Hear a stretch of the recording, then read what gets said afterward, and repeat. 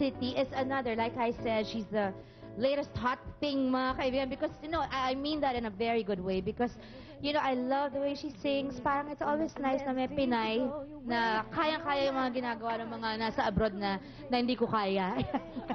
Yeah. Nag-migrate ang family po ni April when she was only 1 year old, right? Yes. So, okay, how did you get started in your singing career? Because I understand you were only 14 when you released your solo album in the States. In the States, yes. Tapos nakilala ka pa as tell us about this, the national anthem girl of the Northwest. Bakit? Kinanta mo yung, oh, say, can you sing? For all Lupang hinirang ng Amerika. At hindi sa pipitsuging lugar. Kinanta niya sa isang NBA game.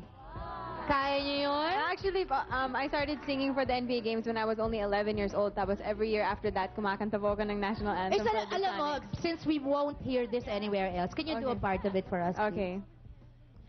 Oh, say, can you see by the dawn's early light what so proudly we hailed at the twilight's last gleaming?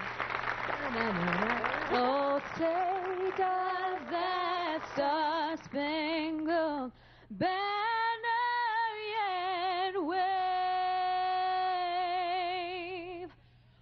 the land of the free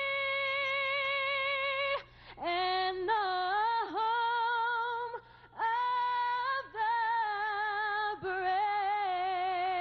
Tignan nyo? Gustong-gusto ko yan. Okay. Anyway, April, do you have an album? Please, yes, can I have this copy, please? Of course. Please. Oh my God, look, this is April's album. It's her first in the Philippines, yes, right? That's right. But where's your album that you released when you were 14 in the States? Is it available or going to be available here? You should bring it here. Tell your company. What company are you with? That was with a separate record label back in the States. Oh, so they can't release it over here? Baka they can. Maybe. Maybe I can talk to some people. Right. No, at saka baka EMI will allow you to, or that other recording company will allow you to do some, you know, remakes of your own songs, right? So here's April's album. Please, please get your own copy. And syempre, mga kaibigan, I want to congratulate also April because she recently won as Best New Female Recording Artist. And anong pakiramdam nun? You're so new and... I was so overwhelmed. Like, usually, pag nanonood ako ng mga award shows, I kind of laugh at people who cry when they receive their award. And oh, then that's you understood. Fake. And now, as soon as they said my name, napaiyak talaga ako. Ayan. And you know what? Beside the two of you, of course, you all know who this pretty lady is because she has a huge following, not only